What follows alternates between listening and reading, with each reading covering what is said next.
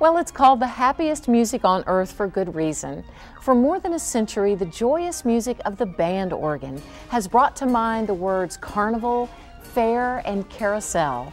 The music came from elaborately carved mechanical organs, many of which were built in the late 1800s into the first part of the 20th century. New band organs stopped being built around the time of the Second World War. And after the war, the few organs that did exist were very old and needed a lot of repairs. Many were set aside and left to decay. However, fortune smiled on one of these beautiful organs. Her name is Madame Laura, and she has been rescued not once, but twice by members of the same family. Producers Debbie Robertson and Vincent Astor traveled to Sikeston, Missouri to meet Madame Laura and Chris Carlisle, the man who is slowly bringing her back to life.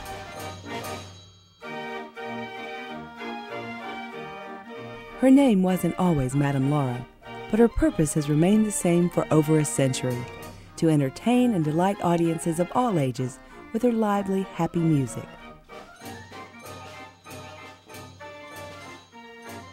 The Gavioli firm, based in Paris, France, built many fine organs beginning in 1845, and no two were exactly alike. This particular organ began its American career in 1909 on a carousel at Ramona Park in Grand Rapids, Michigan, and played there for nearly 5 decades of riders. The rides were removed in the mid-50s, and the Gavioli organ was placed in storage. It was in very bad shape and desperately needed to be rescued. That's where Sikeston businessman Paul Akins comes into the picture. In town here, he had a successful heating and cooling business. You know, he was a contractor, and he'd worked so much, you know, to take care of his family, but he developed an ulcer, and his doctor told him he had to quit that, or, you know, it'd basically kill him. So, Paul Akins packed up the family for a much-needed vacation and headed west.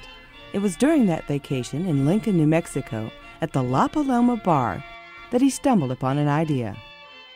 There was a little bar that had been there, I guess, for 100 years, right across the street from the courthouse where Billy the Kid jumped out the window, you know, before Pat Garrett killed him. So I took the family. We were, you know, kind of trying to enjoy ourselves, and the little bar was kind of a museum. We walked in, and there sat a Nickelodeon, and I'd forgotten them, you know, for like 25 years. I put a nickel in the thing that didn't work, and I thought, gee, if I could find one, maybe I could get it to play. Well, we found one, and got it to playing. He went all around the country getting, you know, the old rundown machines. Like first it started out with Nickelodeons and music boxes and player pianos and that sort of thing. After a few years, the Akins family had amassed a large collection of musical machines, including band organs of all shapes and sizes. These were housed in a popular museum complex in Sikeston called the Gay 90s Village. In 1964, Paul Akins purchased the Gavioli organ along with 2 others. The wooden Gavioli needed major repairs. Woodworms had done a lot of damage, but the mechanical parts, pipes, and the 3 beautiful figures were intact. It took 2 years to finish the restoration, but with the help of sign painters Ted Martin and Gene Crump, Paul Akins brought the organ back to life. Most band organs are cream-colored with a lot of pretty carving on it. Paul Akins loved colorful things, and he described this one as a beautiful gilded valentine. And that's what it is. It was all of the organs that he had were painted bright, beautiful colors, and you could see them from all over the place. And this one's one of the most striking. Paul loved gold. He wanted the machines and things that we'd do, he wanted as much gold, put gold on it, but he loved gold. And he loved red. Red was one of his favorite colors.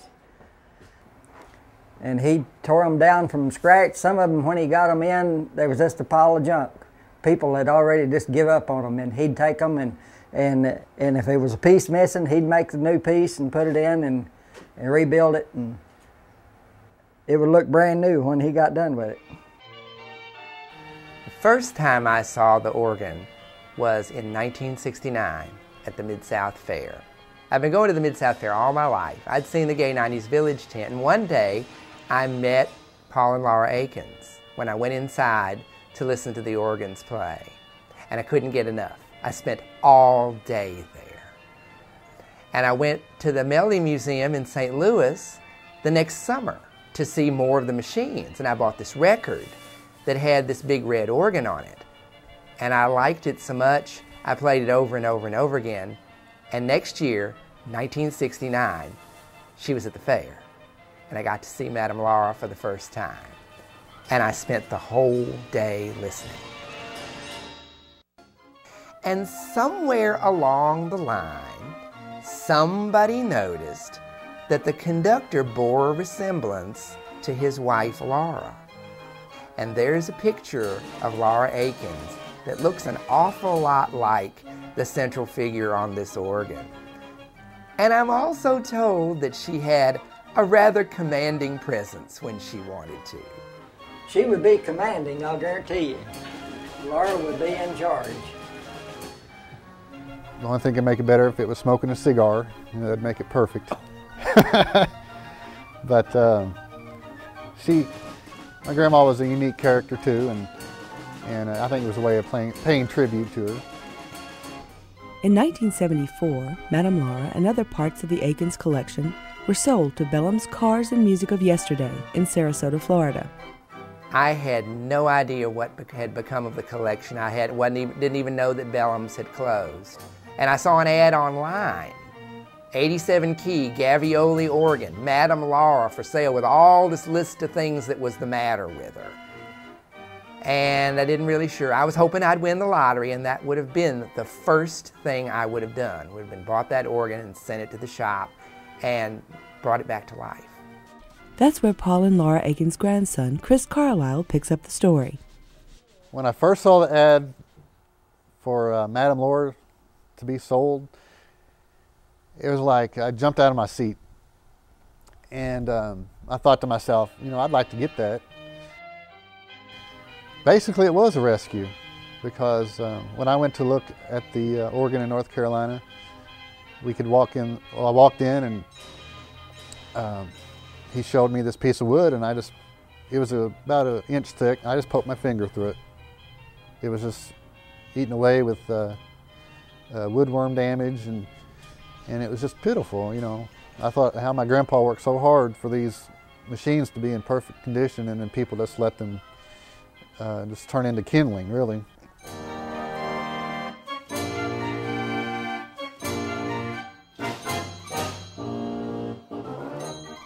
One of the most interesting things about this particular organ is it's come full circle. When I first heard about it, this guy named Paul Akins had rescued this band organ out of a shed in Alabama, brought her back to life, and hundreds and hundreds and hundreds of people saw it and enjoyed the music. And then it went away, as things do, and it moved to Florida and then moved back. And it did not escape me that it was Paul's grandson that was rescuing the organ a second time. And I was fortunate enough to be there. I think it's a wonderful thing to see her back here in Sikeston, where she spent so much time. And it's like going back a little bit, which is something that you can't do very often. And you go back maybe, and it's even better than it was the first time.